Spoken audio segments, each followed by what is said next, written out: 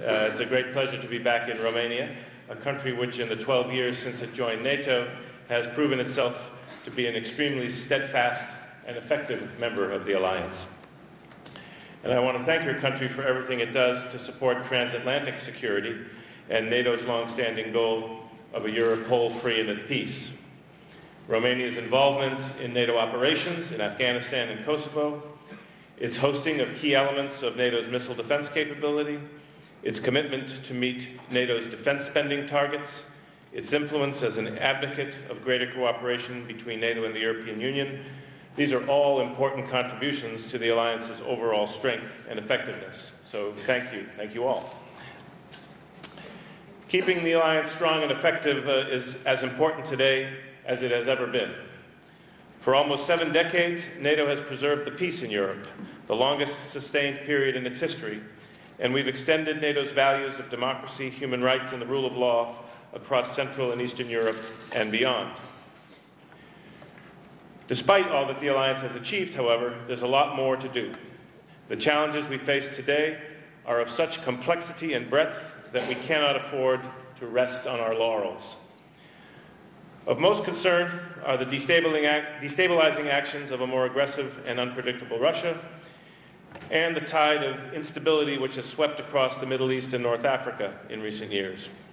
But we're also wrestling with other complex risks and threats to our cybersecurity, to our energy supplies, and in the case of international terrorism, to the safety of the people on our streets. Naturally, NATO is doing everything that it can to understand these challenges and to respond appropriately. The alliance takes a 360-degree approach to deterring threats, to protecting its member nations, and if necessary, to defending them. That is the thinking behind our Readiness Action Plan, a series of measures that we agreed to at our last Heads of State and Government Summit in Wales in 2014. These measures include tripling the size of NATO's response force to more than 40,000 troops, while enabling its spearhead force to be ready to deploy within days. We've also set up a series of small headquarters, including here in Romania, to support planning, training, and if needed, reinforcement. And Romania is doing its part, providing the core of a multinational division headquarters that will contribute to collective defense for the region. Now, as we develop our understanding of the evolving security environment, our responses develop with it. In February of this year, NATO defense ministers agreed that an increased capacity for rapid reinforcement is essential, but it's not enough. They concluded that we also need to enhance our forward presence in the eastern part of the alliance.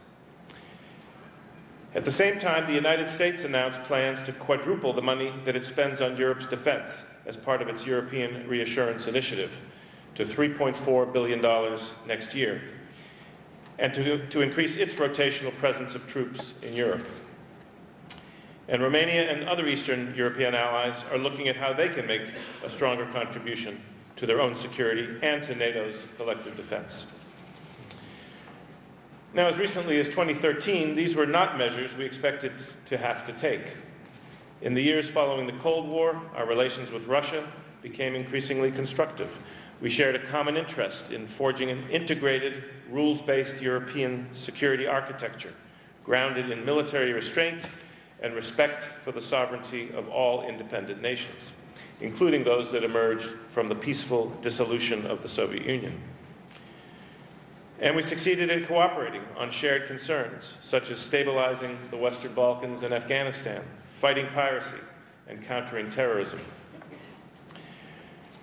NATO's ambitions for a mutually beneficial partnership evaporated the moment Russia launched its aggression against Ukraine, illegally annexing Crimea and organizing a separatist insurgency in the Donbas region of eastern Ukraine.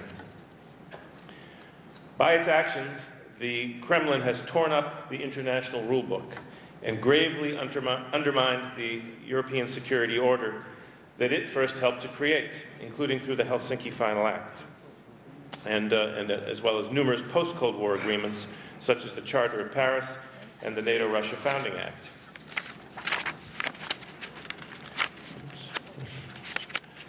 Pages are stuck together. together there. Russia has engaged in a series of destabilizing actions, using propaganda, subversion, and cyber attacks, both to undermine the security and stability of Ukraine and to test the readiness and resolve of the NATO alliance. It continues to assemble so-called anti-access and area denial capabilities close to our borders. And by this I mean anti-ship and anti-aircraft weapons that could hinder the alliance's ability to reinforce Eastern allies in an emergency. That includes, of course, the ongoing militarization of occupied Crimea and a buildup of other capabilities in and around the Black Sea, which Romania has rightly highlighted as an area of key concern for the alliance. Now, NATO is responding in a number of ways. We are intensifying our maritime patrols, exploring the need for increased military training and exercises, providing support to partners like Ukraine, Georgia, and Moldova, and encouraging efforts to strengthen energy security. And in this regard, Romania's efforts to build a gas pipeline to Moldova, for example, will be critical in reducing that country's energy dependence on Russia. But disturbingly, Russia has also amplified its nuclear rhetoric and posture, and withdrawn from or ignored many of its obligations under existing arms control and transparency agreements. And it's done all this while falsely portraying NATO as seeking to weaken and encircle Russia, and claiming that Russia's provocative military activities are a response to NATO's actions. Now, NATO's message is very clear and consistent. We are a defensive alliance, and we do not seek confrontation with Russia. A new Cold War is in no one's interests. But we cannot simply ignore Russia's actions. To do so would not only betray our own principles and encourage Moscow to risk further aggression against its neighbors, it would also be an inherently unstable basis for our future relations with Russia and other Eastern neighbors. Citizens in countries like Ukraine and Georgia will never accept the idea that they should permanently be consigned to what Russian leaders have described as Russia's sphere of privileged interests. In the 21st century, security cannot be based on spheres of influence in which the great powers dictate the choices of their neighbors and change borders by force. Now, the best response to Russia's behavior, I believe, is to take a two-track approach, one that combines strength with dialogue. First of all, we must and we will bolster our defense and deterrence so that Russia or any other potential adversary would not even think of launching aggression against a NATO member. At the same time, we will continue to engage in dialogue with Russia with a view to communicating our resolve, restoring military transparency, and thereby reducing the risk of conflict. And we did just that when the NATO-Russia Council met last week with the Russian ambassador. But one thing should be crystal clear. Until Russia comes back into compliance with international law, until it ends its aggression against Ukraine, and until it fully abides by its obligation under the Minsk Accords, we cannot return to any kind of business as usual. Now, looking forward, as an alliance, in order to bolster our deterrence, we'll need to go beyond the measures we agreed at our summit in Wales 2 years ago. And in particular, at our next summit in Warsaw this July, NATO leaders will agree on the scale, scope, and composition of the enhanced forward presence along the eastern flank of the alliance that I mentioned earlier, and in particular, enhanced forward presence in those countries most exposed to a direct military threat. That presence will be rotational, multinational, and combat capable. It will thereby send a clear message to any potential aggressor that if they violate NATO's territory, they will face a strong response from the whole alliance, Americans, Europeans, and home defense forces, and that they'll pay a disproportionately high price for their actions as well. Now, here in the Black Sea region, allies need to consider a more persistent multinational NATO presence with a particular focus on our maritime capabilities. Such a presence could be very robust but defensive in posture and consistent with the Montreux Convention. It could be based on enhanced cooperation among the regional states, Romania, Bulgaria, and Turkey, in the air, land, and maritime domains, reinforced by other allies and by the long-standing presence of U.S. forces in the region. Now, our summit will also have to ensure that our nuclear deterrent is credible and fit for purpose, especially in the face of the increasingly irresponsible nuclear rhetoric by Russia in recent years. It's important to remember, however, that nuclear weapons will only be a last resort for NATO. Indeed, the circumstances in which any use of nuclear weapons might have to be contemplated are extremely remote. But no one should think that nuclear weapons can be used as part of a conventional conflict. Their use would change the nature of any conflict fundamentally and irrevocably. Now, in Warsaw, we will also take important decisions to address the situation along our southern borders. Even as we confront the Russian challenge and bolster our deterrence, we face equally daunting security threats from an increasingly unstable Middle East and North Africa, a region where terrorist groups like ISIL have proliferated, where fragile states risk becoming failed states, and where we have witnessed a huge exodus of millions of refugees and migrants. Here, too, NATO cannot simply sit back and hope that these things resolve themselves.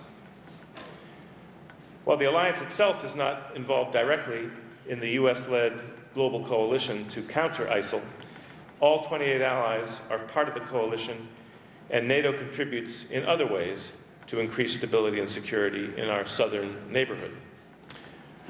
We're already working closely with several partners in the region to help them bolster their own security. We're running defense capacity building projects with Iraq and with Jordan, training Iraqi officers, for example, in tackling improvised explosive devices. We're helping Tunisia improve its special operations forces. And we stand ready to assist Libya in building its defense institutions if that's requested by the new unity government. But in my view, NATO can do much more to project stability in North Africa and the Middle East, much more than we're doing now. I believe we should seek closer cooperation with regional organizations such as the Arab League, the Gulf Cooperation Council, and the African Union. And I hope that other means of boosting our defense capacity building programs, training, advising, assisting, will get the attention and the extra resources that they deserve in Warsaw. I also believe that we should be taking our cooperation with the European Union to a new level, including in projecting stability in our common neighborhood, both east and south. And here I wish to applaud the efforts of the Romanian government in both advocating and facilitating that cooperation. Our efforts are all the stronger when we work hand in hand and side by side with the EU. And there's much to be gained from NATO and the EU working together in issues such as hybrid warfare, cyber defense, and civil preparedness. Now, the final issue I want to address is an important one: defense spending. If the alliance is to secure its own territory while also projecting stability in its neighborhood, we need far greater investment in defense. That's why at Wales 2 years ago, all allies committed themselves to halting the cuts in their defense budgets and gradually increasing their spending towards 2% of GDP within a decade. Romania, I'm pleased to say, is one of the 16 European allies that spent more in 2015 than they did the year before. And I warmly welcome the agreement between all the parliamentary parties to hit the 2% target by 2017. And I congratulate the government on its intention to spend more than a quarter of its defense budget on major equipment this year, which is a greater share actually than NATO recommends. NATO recommends 20% of defense budgets going to modernization. Now, our recent assessments show that it will not always be easy to live up to these expectations, even for a serious defense-minded country like Romania. So I urge you to continue that overall upward trend, ensuring at the same time that the capabilities in which you do invest are effective, appropriate for the threats we face, and suitably interoperable, meaning that your military is able to work seamlessly with other NATO allies against common threats. So along with spending more money on defense, it's essential that all allies ensure the highest levels of interoperability. Now, before I finish, let me also commend Romania once again for agreeing to host an Aegis ashore missile defense site in Devicelu. NATO remains committed to defending its members against any kind of threat. And contrary to Moscow's claims, our ballistic missile defense system is entirely defensive in nature, and it's optimized to defend against ballistic missile threats from the Middle East. The missile defense site at Devicelu, in terms of its capabilities and its location, has absolutely no capacity to undermine Russia's strategic deterrent. This is a question of geography and physics, which Russia's rocket scientists understand full well, despite the propaganda that is constantly repeated by Russian officials. So, ladies and gentlemen, in a little over 10 weeks, NATO's leaders will gather in Warsaw to discuss the many challenges that we face. The decisions that we take there will be crucial to the continuing security of all of our nations and to our wider neighborhood. I'm confident that together we'll prove ourselves more than capable of delivering a strong response to the many challenges we face, and that NATO has the resolve and the capabilities to face down aggression from wherever it may come, and to project stability well beyond our own borders. So thank you very much for listening this afternoon. I very much look forward to answering some of your questions. Thank you.